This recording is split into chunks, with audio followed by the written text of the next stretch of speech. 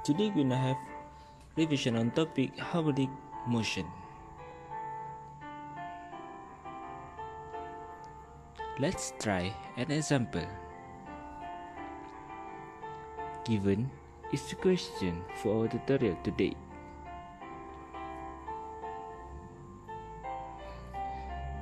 From the question, we have conditions of 20 kg lab experimental equipment, omega 2000 rpm, y equal to 0.25 mm, and x double dot 4 meter squared second. The question will want us to find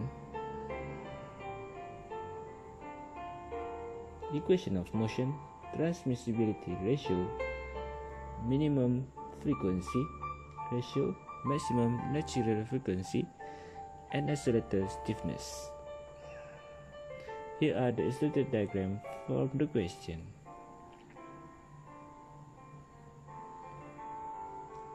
Here are some terms we should understand. Xt is displacement of mass. Yt is displacement of base. X minus y is net elongation of the spring. X dot minus y dot is relative velocity between two ends of the damper. From general equation of damper system, we need to find net amplitude value x minus y. Apply the explained terms into general equation, and we have this equation. Rearrange, and we have this equation. We know that yt is equal to y sin omega t, xt is equal to x cos omega t. After first derivative in terms of t, y omega cos omega t, and x dot t negative x cos omega t. Apply it to the earlier equation, and we have this equation. By assuming c omega y is a sin alpha and negative ky is a cos alpha, apply it to earlier equation, and we have this equation. By triangle identity, and we have this equation, where a is and alpha is at fixed base. The general equation is equal to Fo sin omega t. We know that xt is equal to xtc and x plus xtp, and xtp for at fixed base is this. But at an uneven surface,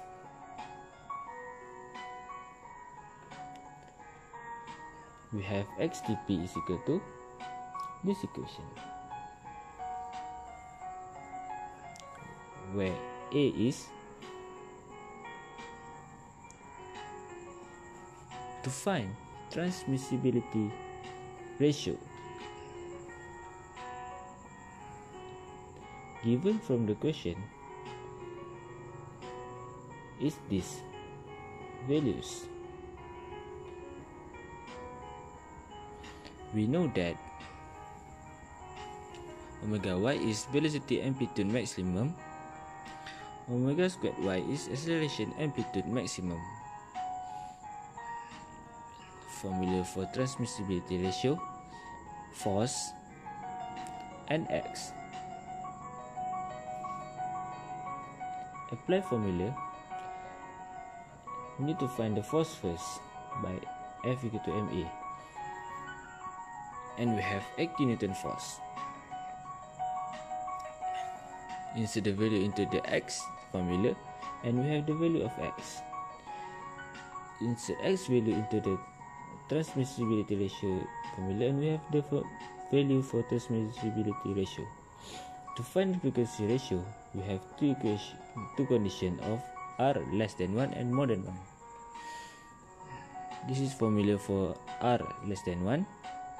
Apply value of transmissibility ratio, and we have this value.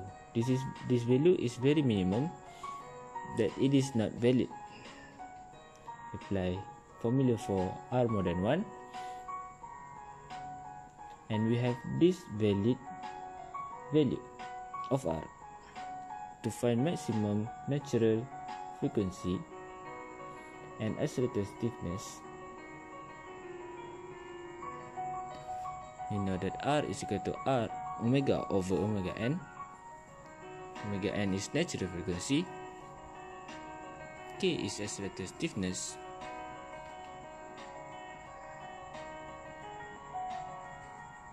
r is equal to 1.3196.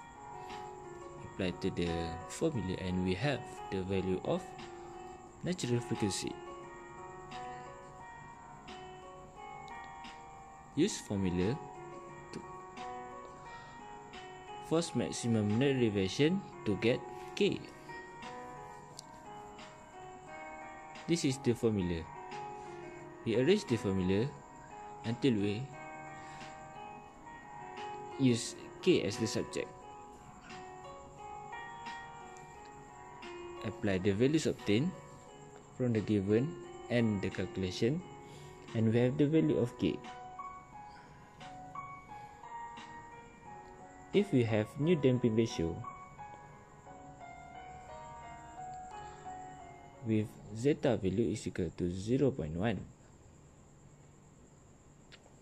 we need to find new value of x using this formula. This is the formula. We arrange so that x become the subject. Insert the values from the question, and we have this new value of x.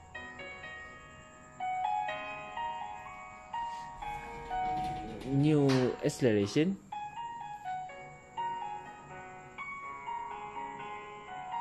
insert the value of omega squared and new x, and we have the new acceleration. Tutorial is done. Thank you.